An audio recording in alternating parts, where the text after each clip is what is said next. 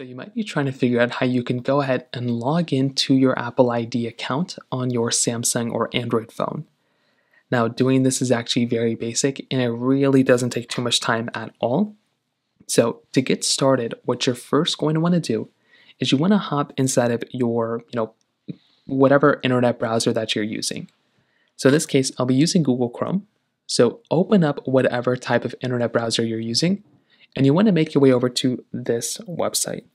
Now, this website is called iCloud.com. When you have an Apple ID, they will usually send you some sort of iCloud email, iCloud account that you can go ahead and use. That's going to be your sign-in information. So go to iCloud.com, and then what you're going to want to do is you want to click on the Sign In button that's right here.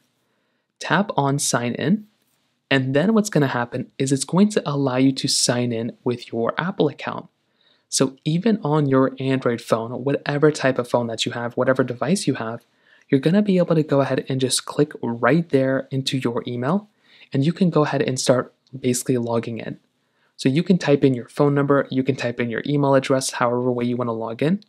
So after logging in, after you type in your email address or whatever, it's going to allow you to type in your password, and then that's basically that. You're going to be able to log in right inside of your Apple ID account, and that's pretty much all you're going to have to do. So if you have any other thoughts or questions, please let me know in the comment section below. Hit the like button, that would mean so much, but definitely hit that subscribe button. More importantly than everything else, I love every single one of you guys. Hopefully I'll catch you guys in the next video. Peace out till then.